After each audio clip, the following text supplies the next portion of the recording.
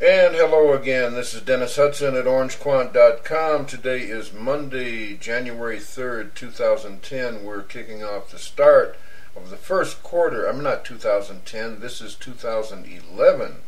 Okay, we're kicking off the first quarter of the year 2011. And let's see what it looks like. And first off, I want to say, holy gummy bears, Batman, it looks like a run is coming. Don't you be fooled.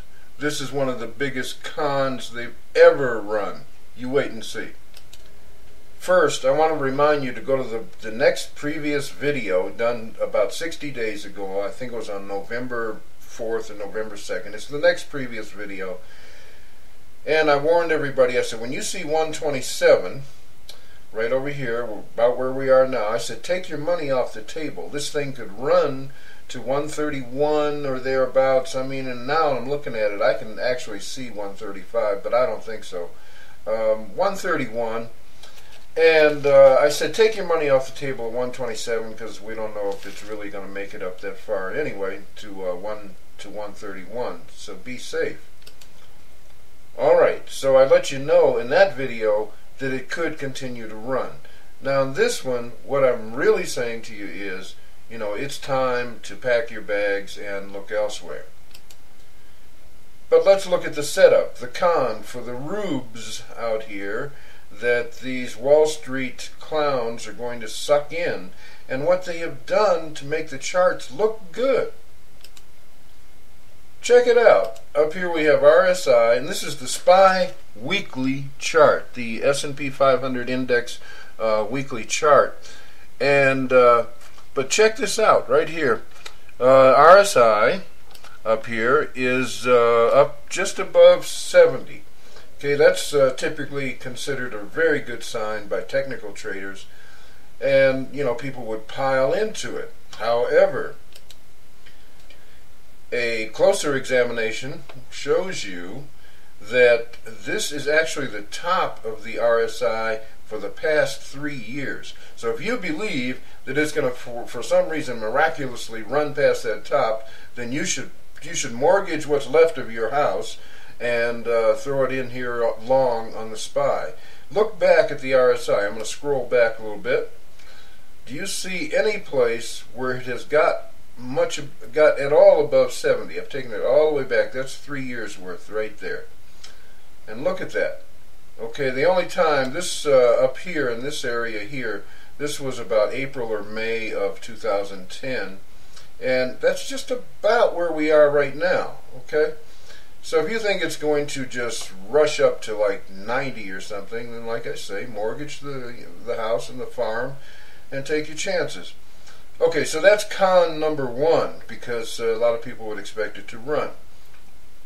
Con number two comes down here. This is the dark blue line is your 50-week moving average. The red line is your 200-week moving average. And you can see that the 50 is about to cross up over the 200, supposedly, presumably, like right about there. And that's where we are right now. So a lot of people are stepping out here. There's a lot of enthusiasm out in the world, in the media, you know, happy days are here again and all that. Well, you might also want to take note of the fact that those candles, those weekly candles, are getting tinier and tinier as we speak. And you'll notice the pattern of when that's happening, what happens right after. If you go back over here and look, let's say at this pattern of tiny candles there, and what happened after that, and I could go back and show you more, but it's, you know, what's really the point. So I don't trust this cross of the 50 over the 200. That doesn't make sense to me. Now here's another part of the con. I'm going to go down here to the MACD. The moving average convergence divergence indicator, MACD, and you can see that it's still up above the signal line, and that's a good sign technically. However, let's go back and notice something about the MACD. Notice where it is, okay? And in reference to, as I scroll across, you can notice that in reference to this, that's about the high of the MACD. Okay, see, it doesn't get above that, and that's a 3-year span that I just scrolled through. That's 3 years. And it's up at that top. So that all that means to me is it's not continuing up, it's going to turn back, most likely. So, 3 cons so far, you know, that they're running on us. Here's an interesting observation. Down below, I have the volume, and at the bottom of the screen there's the volume, and that red line, there's a red line going along here. What that is a pardon me, a quarterly average of the weekly volume. So in other words, it's a 13-week moving average. Actually, it's an exponential moving average. Supposedly more accurate in technical terms, and that's debatable. But notice this volume. I want to go back. Notice where it is right there. It actually is on a downtrend. See? It's from, well, like from right here. That volume has been steadily falling.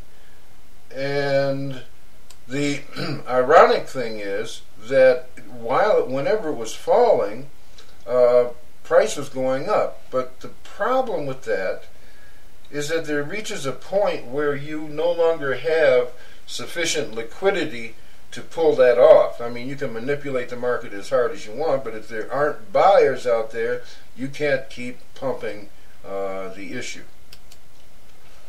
To really see it, you need to go someplace and bring up, like stockcharts.com, and bring up the SPY and insert a 13-period moving average on the weekly chart. You'll see what I'm talking about.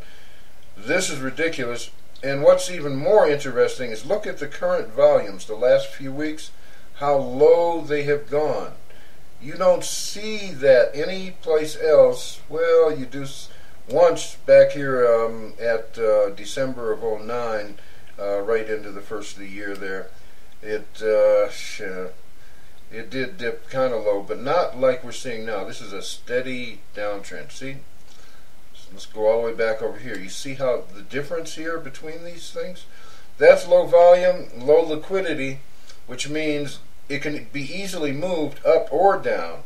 And given everything that we've looked at, I'm betting it goes down. As I said, beware this 127. It can pop to 131 or so, but that, I believe that's the ball game. I wish you the best of luck out here trading, but this looks to me like one huge con game that they are trying to put over on everybody and suck everybody in and then pull the chair out from under them. And I'm Dennis Hudson at orangequant.com. We didn't really talk about much quant here. I do have quant information that I was looking at to support me in all this, but I didn't cover that in this video. So if you're interested in quant, you can boogie on over there to orangequant.com and get your copy of